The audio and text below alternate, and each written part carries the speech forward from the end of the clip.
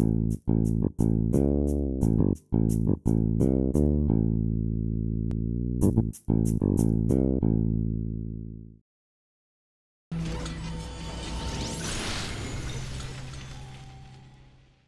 viewers, it's me 146 on me 146, and you are watching my Halo 4 commentary. Actually it's Halo 4 first look, and I'm doing the commentary, but anyway, if you came watching this video expecting to watch the Halo 4 first look, it's just going to be parts of it, and if you came to say PS3 is better than Xbox in the comments, please don't, because I am not up for it.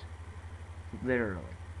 This is on Halo Waypoint on Xbox 360, and we are ready to get started with 343 Industries' first look at Halo 4, well, the making of it. So, there's going to be better graphics, as you can see, more activity from Master Chief, and probably a few better stuff there. There's more maps, like Wraparound, which is this one now. And you may actually be able to get into the seat of the Warthog in Halo 4, plus the new DMR, and yep, Spartan 4s, which you'll see now after we see the Halo 4 new Master Chief look. And there's the Spartan 4s there. Hello! Okay. Let's see.